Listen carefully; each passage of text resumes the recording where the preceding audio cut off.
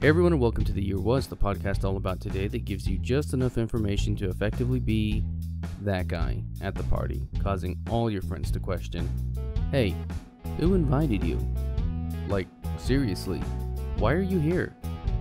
I'm your host, Michael Montalvo, and for the next few minutes we will swim through the river of time to find out what makes today truly unique. In this episode, we examine the events that occurred February 10th. We all know about top-selling musical acts, the most popular being that of the New Kids on the Block. But if you will follow me, step by step, I got a funny feeling that time is on our side while we talk about music on today's episode. In fact, if I could tell the artist in today's topic just one thing, I would say, you got it, parentheses, the right stuff. So call it what you want, but hold on. As I remember when the boys in the band were sporting that big band sound, and New Kids on the Block have nothing to do with this episode. We're talking about Glenn Miller. Look, I saw an opportunity to make some jokes with song titles and I took it. I guess I should stop making jokes like this, but then how am I supposed to reach joke number 705 if I don't make the obvious ones? Do you know what it takes for music to get certified gold? To get a gold record, you must sell 500,000 units. Platinum is 1 million, multi-platinum is 2 million, and diamond is 10 million.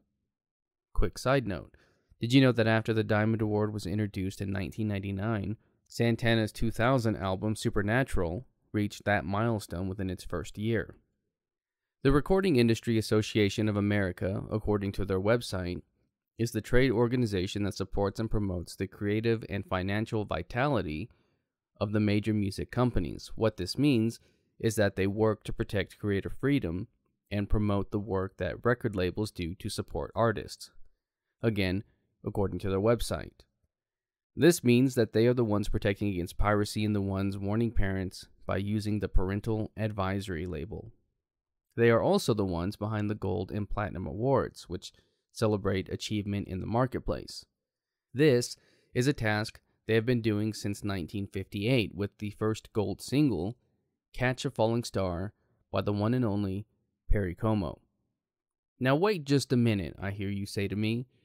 I was in the mood to talk about Glenn Miller, not Perry Como, so what gives?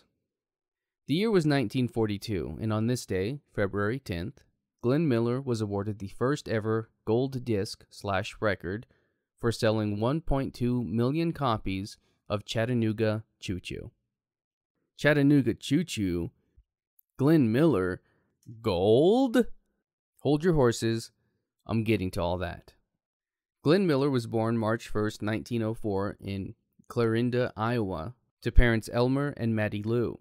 The Millers moved a lot during Glenn's early years and eventually made it to Nebraska, where Elmer bought his son a mandolin, which was soon traded for a horn. The musical kind, not the animal kind. The family would move again to Missouri, and that's when Miller began playing trombone in the town band. But this was short-lived, and the family moved again, this time to Fort Morgan, Colorado, where he joined the high school band, and this was all by the time he was 14. They moved a lot. After graduating high school, he joined a band and quit, went to the University of Colorado and quit, then moved to Los Angeles to pursue music. During this time, he also met and married his wife Helen, although it was while he was at the university. He also began recording with the Noble Orchestra and the Dorsey Brothers. In 1938, Glenn Miller and his orchestra became a big thing, and he started to record records. Tuxedo Junction sold 115,000 copies in its first week, which is an impressive feat for the time. All this quickly brings us to the Chattanooga Choo Choo. The song was originally written for the film Sun Valley Serenade, 1941, and in it was performed by Miller and his orchestra with vocalists Tex Beneke, Paula Kelly, and Dorothy Dandridge.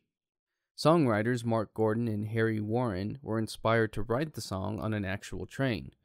An actual Chattanooga Choo Choo, just not the Chattanooga Choo Choo. The funny bit about this whole story is that they were writing on the Birmingham special at the time, but felt that the Birmingham Choo Choo didn't quite have the same ring to it. The song itself is about a man who is going home to see his sweetheart to promise to her that he would not roam around and see other women. It came out at a time that many men were going to fight in the war, and so part of the inspiration for the song came from the idea that a soldier was returning home. The song would go on to be nominated for, but ultimately lost, the Academy Award, but as such, proved itself to be a huge hit. By February 10th, 1942, the song had become so popular that it had sold 1.2 million copies. RCA Victor, Miller's record label, wanted to do something special for the milestone, and presented Miller with a gold record on his radio show. Paul Douglas, the show's announcer, took to the air and explained to Miller, "I think everyone listening in on the radio should know, Glenn, it actually is a recording of Chattanooga Choo Choo, but it's in gold, solid gold, and is really fine."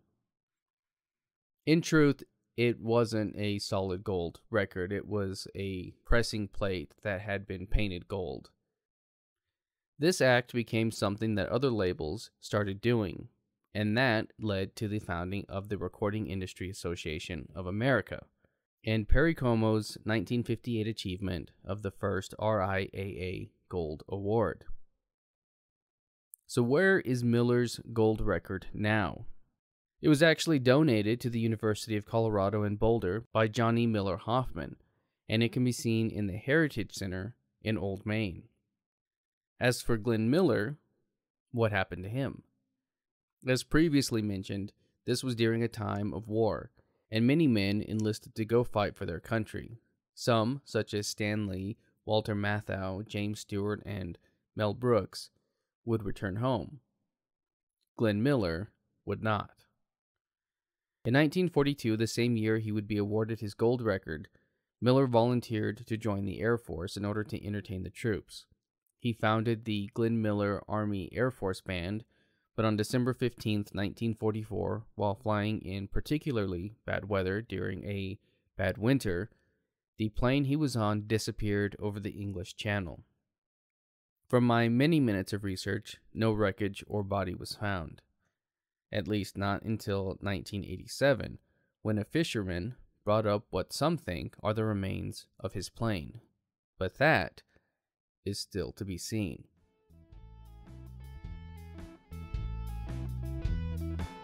That's going to do it for us today. If you like this That's going to do it for us today. If you like this podcast and want to hear more, give us a rate and a review. That helps me out and helps steer this in a direction that is hopefully good for all. If you're watching this on YouTube, you can find the Year Was audio version on your podcast app of choice. You can find me on social media and at YouTube at the Apple Cider Club. And as always, I want to thank the Tim Kreitz Band for our musical theme. And thank you for listening. We'll see you next time.